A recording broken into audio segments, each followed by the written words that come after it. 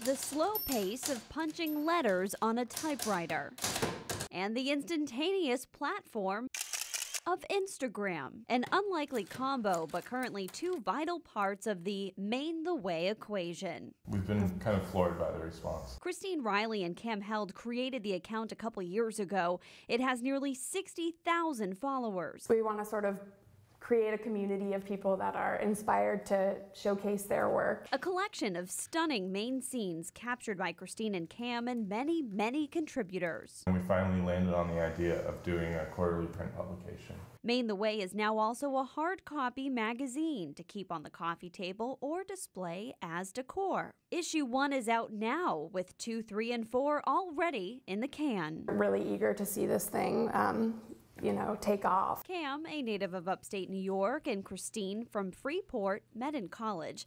They quit freelance and 9-to-5 gigs to embark on a dream career.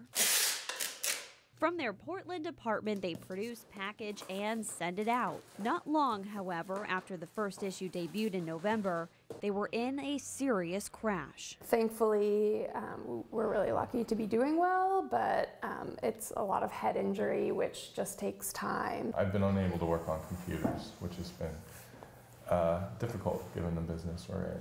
A donated typewriter from another local business allows Cam to keep working. A change of pace thanks to a piece of equipment with its own stories to tell. Someone wrote a book of poetry on this typewriter.